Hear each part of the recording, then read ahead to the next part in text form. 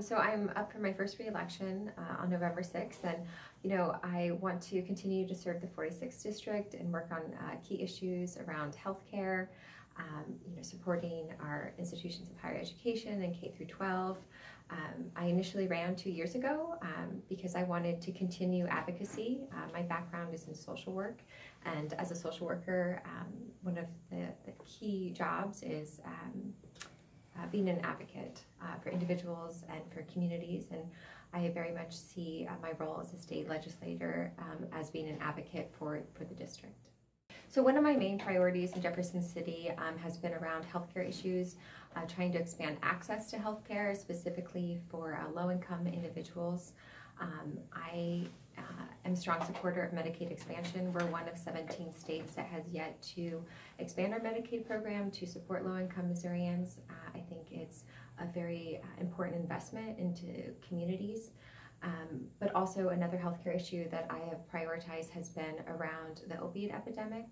Missouri has not been immune to that issue that our whole nation is facing. So last year I filed legislation to expand access to healthcare for low-income women who lose coverage just 60 days postpartum after giving birth. And so that's a bill that I filed that we actually got passed and signed into law, worked across the aisle with Republicans to get that done.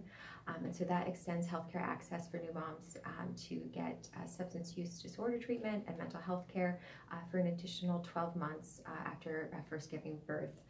We've seen a significant increase in Missouri in new moms suffering from addiction. We've seen over the past 10 years in Missouri a 538% increase in neonatal abstinence syndrome. So that's babies being born with withdrawal symptoms.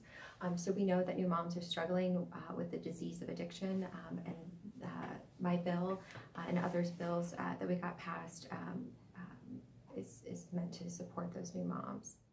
Yeah, so if I'm reelected, I want to continue to work on different healthcare issues, different harm reduction policies that we can file to address the opioid epidemic, which is a significant public health issue in our state. I also want to work on issues to support low-income families. One of the bills that I want to prioritize next year, if I'm reelected, is to regulate payday lenders. And right now we have payday lenders that really target low-income families, and families get trapped in a cycle of debt. And we don't have a lot of regulation around those interest rates. In Missouri, they average over 400%. So that's something that I would like to work on. On the national level, we have regulated that to protect active duty military, and so I think that we should also, which was great national legislation, but I think that we also can extend that to veterans and to civilians. Yeah, I mean, as a Democrat in the superminority, it's vital for me to build relationships across the aisle and find key issues that have bipartisan support, and I think that my record over the last 2 years illustrates my ability to work across the aisle on key issues to get important legislation passed that supports communities in every district. Yeah, so I am a proud supporter of reproductive rights. I am a former community organizer. I've actually worked at the Planned Parenthood here in Columbia. I believe that those decisions are between a woman and her doctor, and I'm very disappointed with the legislation that has been passed over the years in Missouri that has restricted access to constitutionally protected health care in our country. So specific legislation, I think that I don't know what's going to be filed next year. I am sure that my colleagues are probably looking at different legislation that we could file to make sure that we can expand access to reproductive rights in Missouri. And so those are things that are probably still being planned out right now. So I need to have discussions with my colleagues to see what might be filed next year so that we can support access to reproductive rights in Missouri. Yeah, so the precision medicine project that's going on at the university is something that I'm excited about.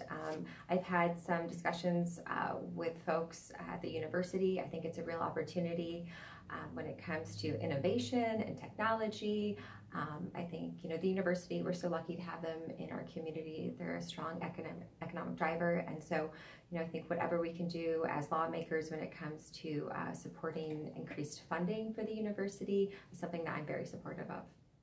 Yeah, so, I think when it comes to our budget, unfortunately, we continue to pass legislation that benefits special interest, and I think that we really need to have more discussions about ways that we can increase our general revenue so that we can adequately fund many public programs, including our institutions of higher education.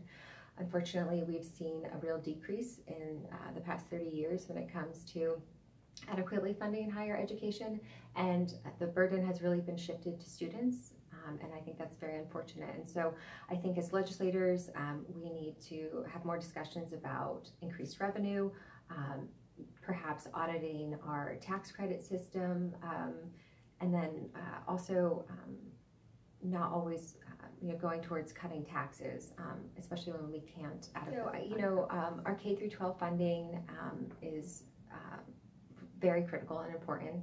Unfortunately, last year we underfunded transportation by almost $200 million.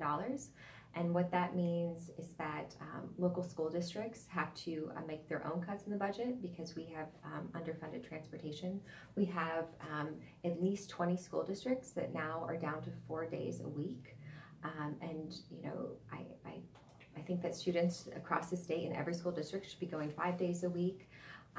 But that also means that on those days for low-income children, those are additional 2 meals that they don't have, and so I think that's a significant issue. And again, with funding, I think legislators, we need to stop cutting taxes for special interests. We need to talk about ways we can increase revenue, have discussions about increases perhaps in our tobacco taxes, which is one of the lowest in the country. And so I think there are a lot of things that we need to look at when it comes to the budget so that we can fund our K through 12 public schools.